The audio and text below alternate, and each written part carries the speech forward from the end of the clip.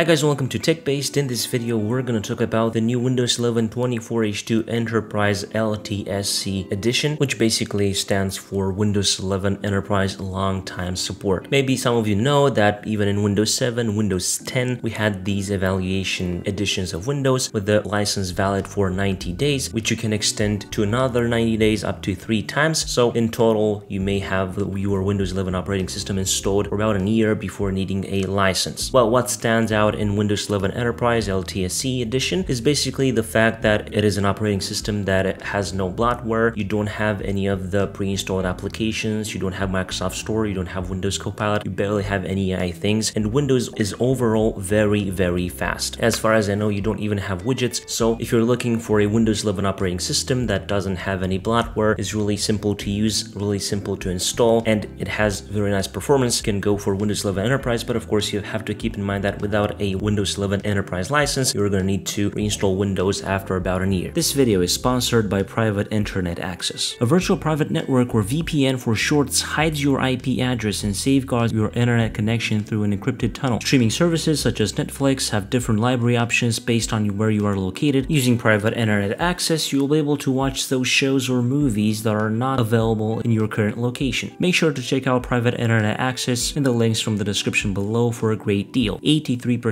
discount and 4 months free. Now let's start from the beginning. Of course, in the article below, you're going to have all the web pages and all the information that I show you in this video. First of all, you're going to have a link to an article that basically allows you to see everything that you need to know about Windows 11 Enterprise version 24H2, accessibility, applications, security, and of course, many more things. Also information related to servicing, updates, and more. Now, if you want to get Windows 11 Enterprise LTSC, just go into the official Microsoft website. We're going to have this in the article below as well, so go ahead and access that if you want. You have here at the bottom, download Windows 11 Enterprise, and you're going to have to select your edition. So you have the edition for ARM64 devices or x64 or AMD64. You click on it, and as easy as that, you're going to be able to get Windows 11 Enterprise long-time support. Now, the installation process is very similar to the basic Windows 11 24 installation, but I think it is faster because, of course, you don't install as many things and as many applications. One thing that I like about the installation process, and you're going to see it, is that you can install this version with a local account. When you get to that page where it says to connect with the Microsoft account, just select domain join instead, enter your name, and you're going to be able to install Windows 11 Enterprise 24H2 with a local account. After you go through some of the basic OOB section, you're going to be able to see the new Windows 11 24H2 install page, which basically will install the latest updates, and then you're going to be good to go inside your operating system. Now let's look at the operating system a bit, and let's see what we have here. As you can see, we have an almost empty taskbar with no widgets, no Copilot, no anything like that, no Microsoft Store. The default browser, I must say, is the Microsoft Edge browser, but of course you can always install another browser if you want. Now, if we open up the start menu, you may have a surprise because as you can see, the start menu is empty. You don't have anything in the start menu, no pinned apps, no recommended apps, only the Get Started app is recommended. But if we even go to start settings, then go to more recommendations or anything like that, we're going to notice that only this app is recommended, and you can just remove it from the list and you're going to have a completely empty start menu. I think I like this a lot because you can easily pin your favorite apps here, so you won't have any pre-pinned apps by Windows. And of course, because we don't have any bloatware, any services running, AI or stuff like that, the resource consumption is really good. I remember I was using Windows 10 Enterprise a few years ago, and it was the best operating system, at least for me. Right now, because of course I'm trying to showcase all the newest features of Windows 11, I have to use the normal Windows 11 version, but if I were to have maybe a secondary PC, a gaming PC or something like that, this is the version that I would go for. Also, as you can see, it takes up very little space. The ISO itself is about 4 gigabytes, and as you can see, it takes about 9 gigabytes of storage to have this installed. I think that is great. And of course, you have all the other features such as the File Explorer with tabs, the new Task Manager, and so on. So I think it is all around the perfect version of Windows 11 that a lot of users waited for a long time. Also, if we're going into accounts in the settings app, we're going to notice that I'm using a local account as admin, so I think this is great. You don't need to use a Microsoft account on this version of Windows 11, and as you can see, you're still getting updates. You can do all the latest updates. For example, I get the latest cumulative update for Windows 11 version 24H2. And of course, if we're searching for Copilot or anything like that, we don't have Copilot, and as I've stated at the beginning, we don't even have the Microsoft Store. Of course, those apps can be manually installed, but if you install this version of Windows, I strongly recommend against it because you should use all your apps that you're used to and not load up any bloatware inside your operating system. Also, one thing that I may notice is that maybe the wallpaper for Windows 11 Enterprise is a bit different. I find it to be more on the purple side, but maybe that is just me. Please let me know below in the comments. But of course, this is pretty much all there is to it to Windows 11 24H2 Enterprise. In my opinion, the best version of Windows 11 for gamers, for people who don't want a lot of resources taken from their system, and for people that don't want to deal with any bloatware or AI stuff inside their operating system. Of course, if I forgot to state anything else, please let me know below in the comments, and we're gonna update the article below if any important info has to be added. So don't forget that in the article below you have all the necessary information, the Microsoft website where you can get Windows 11 Enterprise, and so on. If you enjoyed this video, please don't forget to leave a like below, and also subscribe to the TechBased channel with the notification bell activated so that you won't miss any future uploads like this one. Was Mario from TechBased. Until next time, have a nice day.